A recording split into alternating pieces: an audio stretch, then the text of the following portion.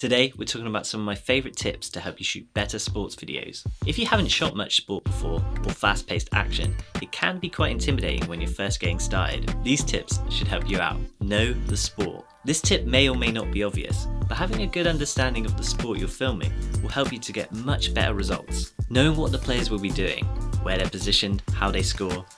It's things like this that are great to know in order for you to get the shots you need.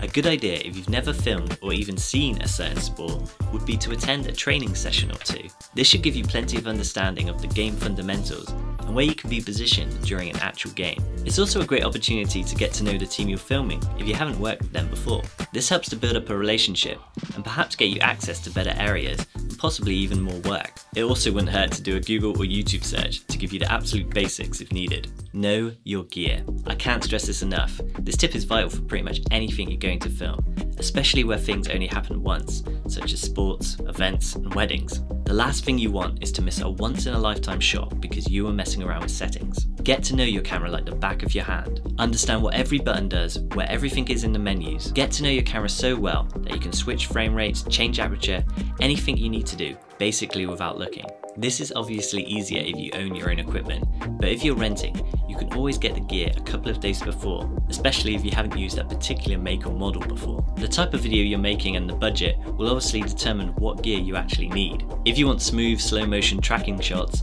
you may want to use a gimbal. If you want fast-paced, high-intensity cuts, you may want to shoot handheld or use an easy rig. Whatever it is you do use, get to know it well and understand how to use it effectively. For me, I like to mix it up, so I use a variety of equipment from handheld to monopod or tripod to gimbal. I'm usually using zoom lenses that cover the basic focal ranges from 24 to 70 and 70 to 200. This gives me plenty of options from wide to tight. I don't personally own something longer like a 200 to 600, but that would be a great option as well, especially if you're limited to where you can be positioned during the game. Get your settings right. This tip follows on from the previous one. Getting your settings right is so important. Not all sports are the same. Some are much faster paced than others, and you'll need to adjust your settings accordingly. It again also depends on what you'll need for the final edit. Will you be shooting 24 frames per second? Or using a higher frame rate for slow motion? Will you be filming in natural light or under stadium lights? It's things like this that you need to consider before the actual shoot day.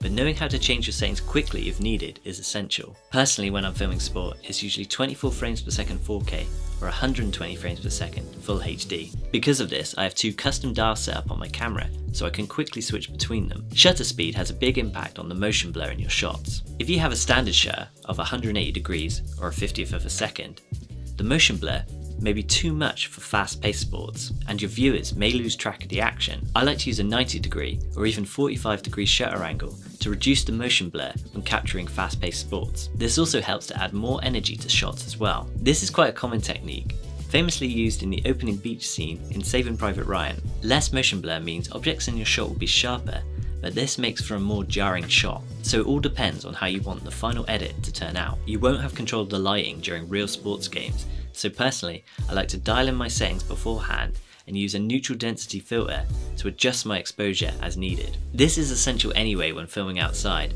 but it's likely that your exposure will change over time. If you're filming inside or under stadium lights, your exposure shouldn't change too much, but it's worth keeping an eye on. Stadium lights and old indoor fluorescent lights can impact your image with flickering if you haven't got the right shutter dialed in. You may have to adjust your shutter speed as needed to compensate for the frequency of light, especially if you're shooting at 120 FPS. Now let's talk about aperture. Keeping players in focus can be tricky, especially when they're moving so fast. For this reason, it's better to use a higher aperture, for example f8 to f11, to give you a better chance of keeping everyone sharp.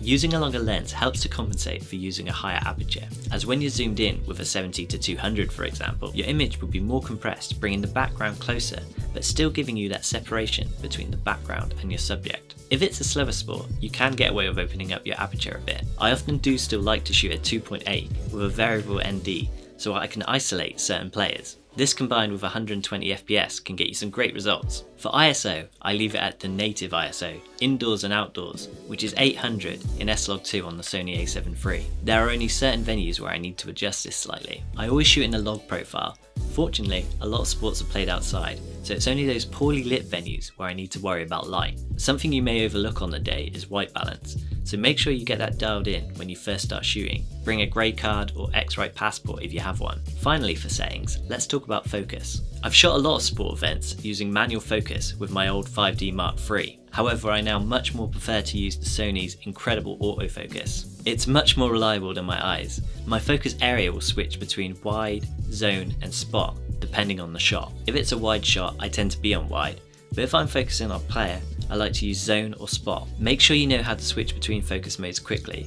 I like to have it as one of my custom buttons. If you have it available, face and eye detection is a great feature to turn on, although this can easily get lost if you have lots of players running through your frame. Again, having something like this as a custom button is a good idea if you quickly want to turn it on or off. Preparation is key. Be prepared as much as possible before game day. Have all of your equipment ready. Batteries charged, gimbal balanced, cards formatted, anything you need for the day. Get it sorted beforehand. Check the weather if you're filming outside. It may sound stupid, but double check the location of the game and match start time. You don't want to get caught out by any last minute venue changes. You'll want to make sure you arrive early, so you've got plenty of time to set up and you can get some shots of the warm up, huddle and team talks. Make sure you have your shooting pass or that your name will be on the gate so that you can actually get into the venue. These are just some examples. You can never be too prepared. Look after yourself. This last tip is arguably the most important.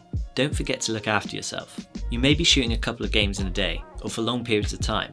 Bring some food or drink if necessary. Make sure you have sun or wet weather protection available as needed. Bring any kind of support you may require.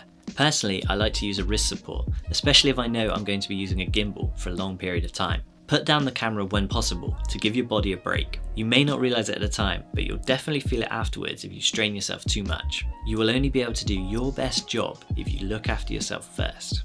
I hope you found these tips useful. If you have any questions, let me know in the comments below. If you want to see more videos on cinematography and filmmaking in general, you can subscribe here if you haven't already. Thanks for watching. I'll see you next time. Take care.